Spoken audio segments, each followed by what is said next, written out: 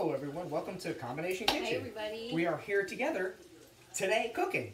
No cameraman or camerawoman, so this is good. So today we're making escarole and beans. So what is escarole and beans? Growing up in an Italian household, a lot of times Mom would make something that I wasn't particularly into. So I didn't like vegetables growing up as a kid. I never ate greens. I didn't like beans.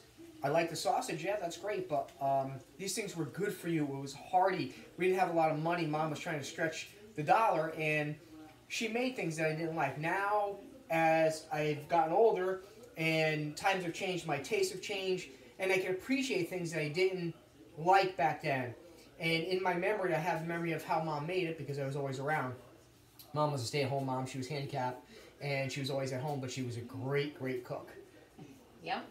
My mother, on the other hand, worked full-time. She was not a good cook, but we always ate green vegetables out of the can. Us too, cans. She was Irish, and she did whatever was the quickest thing to do. So we had spinach, we had asparagus, we had green beans. Everything was out of the cans. Us too. Now that we live a healthy lifestyle, we try to eat everything as organic as possible. Sometimes it's expensive to eat organic, but we try to eat fresh vegetables as much as we can. Okay, so we started off. I got some sausage. We have Big Y here on Stop and Shop. So we were in Big Y. They had Italian sausage links on sale. We usually get Stop and Shop, and they're always awesome. I just tasted one. It's from Big Y. It's okay. It's not as good as Stop and Shop. So I suggest get a brand name. If you have a meat market near you that has a brand name or they make their own, get a good Italian sausage because it makes a huge difference. So what I did was I cooked up the sausage, the links first. I browned them up. I chopped them up. I threw some garlic in here, and I let that saute on very low. I'm going to deglaze with a little bit of white wine because you want a little white wine in that soup anyways. So we're going to deglaze with about half a cup of white wine. We'll let this simmer for a little while. We'll let that simmer for a little while, and we'll show you the other ingredients that we used. So Jen prepared our escarole, which is escarole. Italians call it escarole. Escarole. You got to get that escarole. So we chop that up, and we're going to put it in the crock pot. The crock pot's the way to do this. You just put it on high, let it boil down. All that escarole that was coming out of the top of that will sink down, and with everything else in it, it's going to be amazing. It really is. Being half Italian and half Polish, I got to tell you, Goya products are awesome. So we use the Goya white beans. You can use whatever kind of beans you want. But I gotta tell you, Goya is a fantastic product, and they make really, really good stuff. So we went with the Goya beans because both me and Jen really like the Goya beans. You can use your Italian beans; it's okay. Doesn't matter. Whatever you guys want to use. I'm just telling you, we really like the quality product. A nice, good Italian olive oil. Doesn't have to be a light or an extra virgin. We happen to have extra virgin here. That's what we like, so that's what we get. Get a good olive oil because it makes a huge difference also. Collagen broth, you can get any kind of broth you want. It's a little chicken broth. So what I do is I put about 2 cups of chicken broth in the bottom. I will fill the rest of that with water once all the rest of the ingredients are in. Jennifer, your tip for the day? My tip is when I washed this roll, it was really dirty and there was a lot of water on it afterwards. Invest $10 in a salad spinner because I swear to God, this is the best thing you're ever going to buy. Do not put desserts in this part of it because if you bring it over somebody's house, you might not get it back. So hang on to it and keep it for all your greens, anything that you wash. It is great. I love it.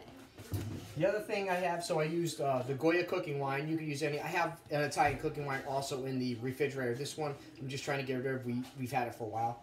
And once everything's in the pot, I'll put some 4C or any kind of Italian ground Parmesan, Pecco Romano, whatever you want. We got to put some cheese in that too, so it'll be great. Right now I'm going to bring over the pot with the escarole in it.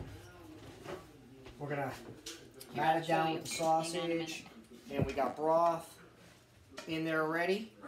I want to get all this. It's got garlic in it, and the olive oil, and a little bit of white wine, so that'll make, it's going to just be so good. You know, all these tastes will blend. After about 2 hours, this soup is going to be ready, and you guys are going to absolutely love it.